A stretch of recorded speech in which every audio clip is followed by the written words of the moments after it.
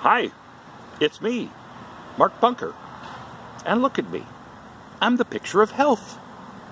It's been a little more than a month since my triple bypass.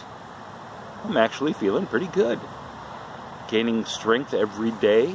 I have good days and bad days, but by and large, I'm pretty impressed by how well this recovery is going.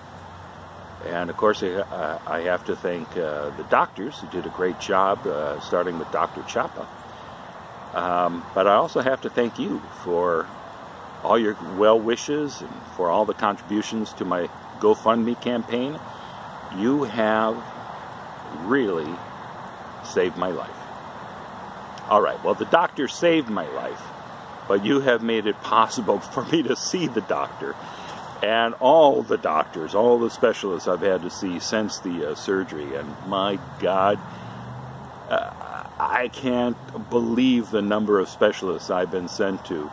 Neurologist, hematologist, endocrinologist, Scientologist. No, I lied about that one. In fact, the doctors did a full workup on me, and they found that I don't have a single body Satan anywhere on me or near me. Clean bill of health. That's good living for you. So, yeah, things are going well, and I'm going to bore you to tears with some stories now, because I find myself fascinating, and I hope you do too. Anyway, so the surgery itself was fine. I was out through the whole thing. I'm assuming it was fine. One thing that happened is that I got a blood clot in my lung, or, if you prefer, a pulmonary embolism during the surgery. So that extended my stay in the hospital for quite some time. It added almost another full week to the hospital stay. And it was kind of scary. I made a brief video that you may have seen of me talking to you shortly after I tried to walk for the first time. Signs of life, everyone. I made it through the operation. Woohoo! Woohoo! Man, that was brutal. Oh my God, I had to collapse down. I was clutching my chest. I saw my brother. It looked like he had a little tear in his eye watching me in pain, which I thought was very moving.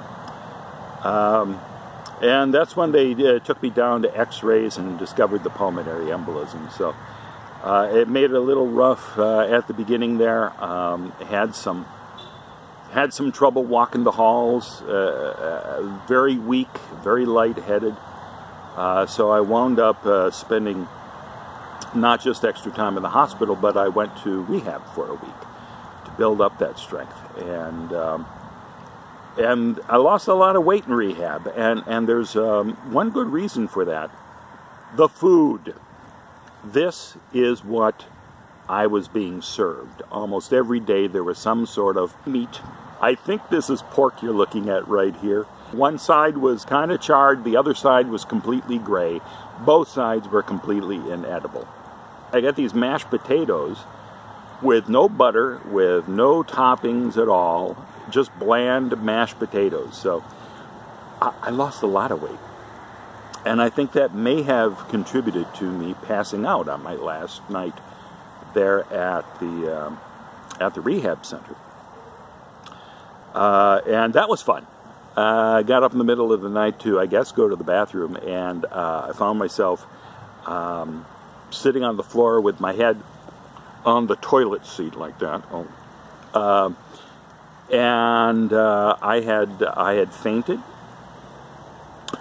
and I sat there on the floor thinking, all right, how do I get up? Because when you've had the surgery, you can't lift with your arms or pull with your arms. So I'm on the floor there going, how the heck do I get up? I'm weak. I can't do it. And the other thought I had was, I hope nobody from rehab finds out that I fainted, because I don't want to stay here another day. I'm supposed to be out in a few hours. Please, nobody from rehab find me And then rehab people came in. It turns out that when I fell against the little cord that you pull if you're having trouble in the bathroom. So they discovered me. But thankfully, the insurance only covered 1 week, so they let me go anyway, even though I'd fainted. I got to thank my brother, Tom, and his wife, Marcia, who came here from Costa Rica to see me back to health. I couldn't have done it without their support. They were absolutely terrific. And they would join me as I did some mall walking. You know, as I said, I have some good days, some bad days. Marcia told me, you know, you have no color at all. You're ashen. I snapped a picture. This is what I looked like. The next day, when we were walking through the mall again, I was told, oh, you look much better today. Lots of color. So I took another picture. I don't know if this proves that I had more color on one day or another, but what it does show is that I can't take a bad picture. I am the most photogenic son of a gun you have ever met. Just look at these. When somebody grabs a picture of me, it's going to be a classic, worthy of hanging in a museum. What else did I want to tell you? Yes, my brother actually told me as I was coming home that my neighbor Judy, who tried to have me evicted from the condo almost immediately after I moved in, and she found out I was an SP. Well, she was concerned about me, and she was asking about me while I was in rehab. How's your brother? Is he doing okay? Is he all right? Which strikes me odd, since she's refused to say a word to me other than the one time I was coming out my door as she was going in her door right next to me. And I opened my door and she said, "Don't you dare come out!" And I said, stop being silly, and just exited and went to my car. At any rate, I'm doing well. And again, thank you for everybody who contributed. I can't tell you how much that has meant to me, and what a difference it's made, because seeing all these specialists at $60 a pop, sometimes 3 a day, it has been brutal. And I couldn't have done it without your support.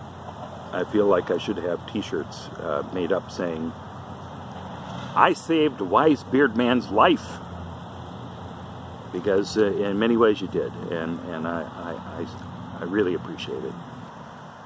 Well, I want to stay alive. I want to come roaring back, and I will, thanks to you and your support.